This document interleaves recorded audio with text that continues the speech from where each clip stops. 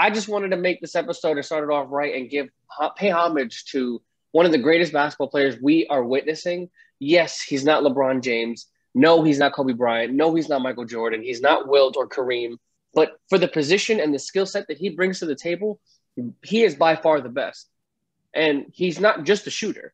The man can dribble. The man can finish at the rim. The man is a great free throw percentage shooter. The man is a great teammate, a facilitator, and he can rebound. I mean, he's not the greatest point guard rebounder. He's not the greatest passer, but he is such a well-packaged and well-balanced player that his shooting overlooks everything else. Everybody always knows Steph for shooting, but he gets players involved, and he is one hell of a fucking basketball player overall. And I think people need to give this man a lot more respect than he's given, because when he was out last year and he struggled at the beginning of this year, bro, people came for his neck and said he'll never be the same. He's washed. He needs Clay. He needs KD.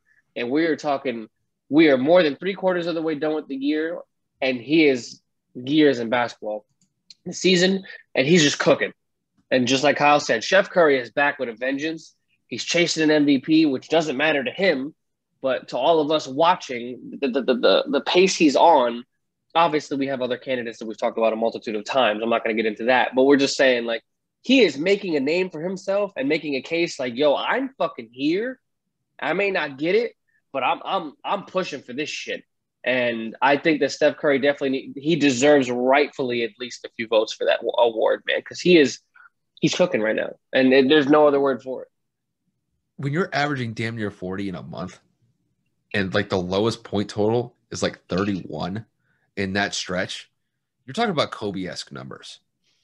I know Kobe had a bunch of stretches where he just dominated every game that he played in. I remember there was like a stretch where Kobe had like a 10-game stretch where he averaged like damn near like 45 points a game. Like, it was just ridiculous. I know he had the 60 and then the 50-50. Like he had more than 50 points in 4 straight games. Now, Steph's not doing that, but Steph's damn near close to it.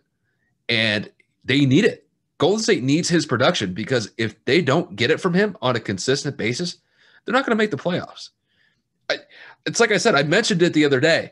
He had to average somewhere in between 35 to 40 points a game to drag this team, this Golden State team, to the playoffs. And he's doing a great job of it so far. It's just, can he continue this? He's more than capable of doing it. And as long as he is not playing in excess of minutes, and I think Steve Kerr's actually doing a pretty good job with managing his minutes, I don't really see him slowing down that much. It's like we've said before, though. Like, this is Steph Curry. Steph Curry is probably the most impactful player of this generation, simply just because of how he revolutionized the three-point shot and how it's just become one of the biggest staples in the offensive side of basketball. You need to have shooters that can consistently knock down these three-point shots. Steph started that, and he is just continuing that evolution of the game in these huge stretches where he's just going out and dominating everybody. Granted, I know Golden State's not the best team, but it ain't because of Steph. Steph's going out here and sure as shit, no way. Steph is going out here and doing everything that he humanly possibly can do to get this team to the playoffs. Granted, we still got a month left until the playoffs. Can he solely carry this team to it? Golden State, I'd say maybe one game behind the 8th seed, behind Memphis. They got a month. They got a month to take Memphis. Yeah, they could get that. Yes. Yeah, they could get that. Bro, I forgot to mention to everybody in the audience, Steph scored 42 in 3/4. Steve Kerr pulled him in the 4th. Yeah. So let that be noted. That's another 12 minutes. He could have had 50 back-to-back nights. And the Warriors are up by, I want to say, another 14, 15 points against Cleveland in Cleveland, and it's like 5 minutes left. So Steph could have scored 50 in back-to-back games and for sure had another 30-point game. But like Kyle just said, Kerr is doing a very good job at managing his minutes and his load, because if Steph overplays, we do know that with that tailbone injury that he sustained this season and his previous injury history with the ankles, there's no reason to overwork the soul and the soul and entire being of your whole team right now. And I'm telling you that coach player tandem, that relationship is one we haven't seen in a very, very long time. The fact that he's shooting 56% of the field with him shooting the volume of shots that he's taking, mind you, he's shooting like 20, 25 shots a game. And he's still that efficient. Granted, I know he's not having the best night as far as three-point shooting goes against Cleveland. But when you look at some of these the last 3 to 4 games, I think he knocked down like 27 threes in the last 3 games. Like, it's the most in like NBA history in like a 3-game stretch. Like, this is ridiculous. Yeah, he broke that. That was his own record. He's ridiculous. Like, I don't want to say we'll never see this again, because I think you'll see kind of similar players in the future kind of do something similar to what Steph's doing right now. It's just that Trae Young is the closest in the next generation. It's just the frequency at what is happening here and how Steph is doing it. It's unmatched. And it's going to be a very long time before we see really anybody do the things that he's doing. Like I said, I think Trae Young is the closest we're going to get because of the volume of shots that Trae puts up a game as well, and his ability to shoot and his ball handling skills. Again, he is also an undersized guard, but he is shorter than Steph and plays in Atlanta. Anyway, another stat for our stat people that love to watch. Steph Curry leads NBA history with most games with 10 or more three-point shots made, with 19. The closest person is Clay with 5. That's not a gap, dude. That's an ocean. He's made 10 or more threes in a game 19 times. Bro, can someone just give him a fucking gold jet? Put him in the Hall of Fame now. Like, right the fuck now. We're watching history. I'm not saying he's the greatest player of all time by any means, so please, nobody get this misinterpreted for that.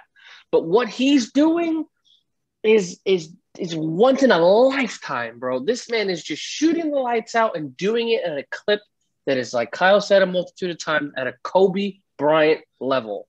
And I'm going to leave it at that because I'm just going to continue to repeat myself because this man – he missed the whole season last year to a broken hand, and he's coming this season and say, "Yo, bro, don't forget who the fuck I am." You low-key sound like a Warriors fan right now, my guy.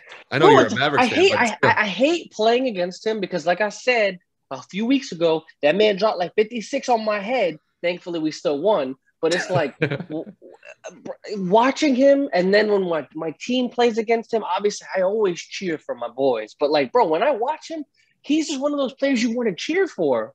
To me, I know a lot of people hate him and find him arrogant. They hate the fact he shoots, turns around, he shimmies and shit. Well, bro, in my opinion, there's so many more arrogant players in this league and cocky and fucking James Harden and Kevin Durant. Like, people just have that showboat. LeBron James, they just have that moxie, that fucking face like, bro, I'm the fucking best. Like, bro, Steph is just shooting a shot. If he misses, he misses. Like, he's just that confident because he's the greatest shooter of all time that when he shoots, he feels like it's going to go in every time. I don't fucking care if you shimmy on the sideline, bro. We get fucking up 16. Celebrate. People so soft nowadays. They act like other NBA players don't do worse. They don't bang on their chest. They don't fucking do to fucking press the floor. Man, we're talking about a shooter versus a million other players in this league that do so much worse. I love this guy. I love watching him. Like you said, must-see basketball when the Warriors play. If these players got a problem with him doing all the little shenanigans or the little shimmies whenever he does it, go try to stop him. You got a problem with it, stop him. That's what I'm saying. I don't know if you're going to be able to lock him up or lock him down, but put somebody on him that can at least stand a chance against him, for God's sakes.